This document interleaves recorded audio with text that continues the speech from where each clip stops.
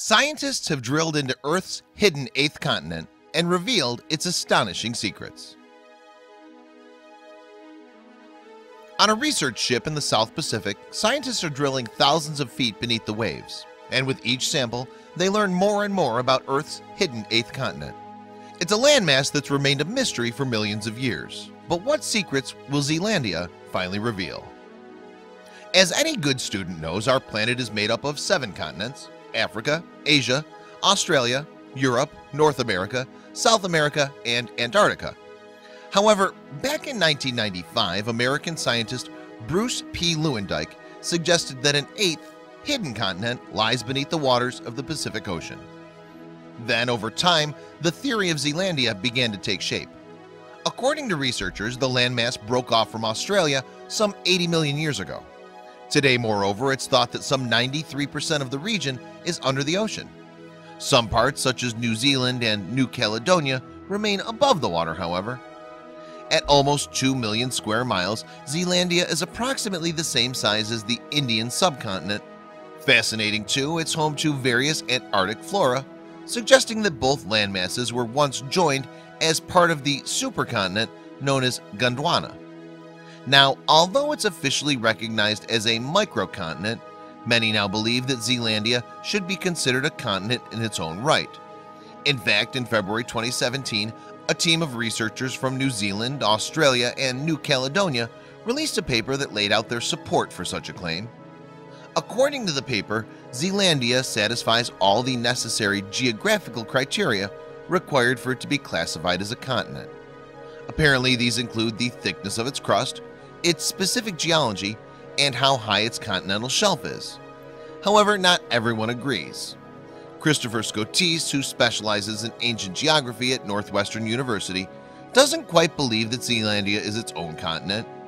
If it were emergent, we would readily identify it with Australia, he told National Geographic in February 2017, much like we identify Greenland with North America and Madagascar with Africa. Yet while scientists continue to debate Zealandia's official status, there can be no doubt that we still have much to learn about this fascinating lost land. So much, in fact, that an international team of investigators from the Integrated Ocean Drilling Program (IODP) decided to launch a groundbreaking survey of the controversial continent. Then, on September 27, 2017, the researchers announced the results of their expedition.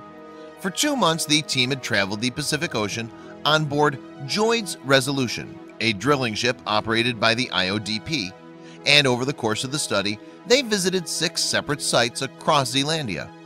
While at each site, researchers drilled down into the seabed to collect samples from the continent's crust. At points, they had to descend through almost 16,000 feet of ocean to reach the bottom. Then, once there, they continued to drill to a depth of some 8,200 feet. From the drill sites, researchers were able to recover sediment cores that revealed some fascinating insights into the history of Zealandia. In fact, a staggering 8,000 fossil specimens from hundreds of different species were recorded over the course of the expedition. Interestingly, these findings seem to suggest that Zealandia was once a very different place. The discovery of microscopic shells of organisms that lived in warm, shallow seas and spores and pollen from land plants reveal that the geography and climate of Zealandia was dramatically different in the past. Expedition co-chief Gerald Dickens from Texas Rice University was widely quoted as explaining. In fact, the team's research suggests that Zealandia has undergone many changes over the years, both in terms of what it's looked like and which organisms have thrived on its land. Perhaps most significant, however, are the tectonic shifts believed to have taken place in the continent's past. The new discoveries reveal that the formation of the Pacific Ring of Fire about 40 to 50 million years ago caused dramatic changes in ocean depth, volcanic activity, and buckled up the seabed of Zealandia. Dickens continued. Interestingly too, he went on to explain that although the continent could well have been submerged when it broke off from Australia, later events may have had an equally significant impact on the landmass.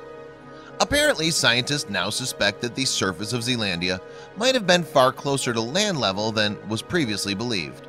And if this is the case, it could transform our understanding of how different life evolved throughout the region. The research has big implications for understanding big scientific questions, Professor Rupert Sutherland from Victoria University in New Zealand explained, such as how did plants and animals disperse and live throughout the South Pacific? And in Zealandia, Sutherland believes that they may finally found the answer to this question. The discovery of past lands and shallow seas now provides an explanation, he continued. There were pathways for plants and animals to move along. For the scientists on board the JOIDS Resolution, the findings have been a revelation too. The cores acted as time machines for us, allowing us to reach further and further into the past, enthused researcher Stephen Picard on the Expedition blog.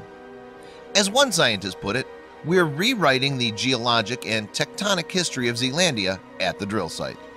Yet, although researchers are excited about the findings of the expedition, the project is far from over. In fact, the JOIDS Resolution is set to embark on further travels, collecting more data from sites around New Zealand, Antarctica, and Australia. Meanwhile, it seems that the team's research may have even further reaching applications. As the need for accurate computer models to predict climate change becomes ever greater, records like those from the lost continent could be used to calibrate and refine emerging technology. So Zealandia might continue to shape the Earth for many years to come.